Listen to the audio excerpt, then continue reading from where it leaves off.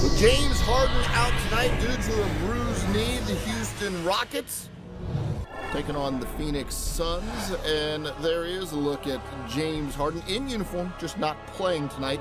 We start you off second quarter. Corey Brewer spins and dishes to Clint Capella. Got into the highlights in a strong way in this game. 10 points in the first half. Second quarter, time winding down in the half. Watch Terrence Jones going to work, pulling up from way outside and curing that three-pointer. Nicely done. He had 17 points on 7 of 8 field goals in the first half, and the Rockets up 55-53. Clint Capella gets the rebound at one end, and just watch this play develop and watch Clint Capella just crash the party. Just crushes that one. Houston up 69-64. Nice dish. Better finish from Clint Capella. Later in the third quarter, it's Corey Brewer. It's 17 points in the third quarter. Gets the steal, goes the other way for the dunk.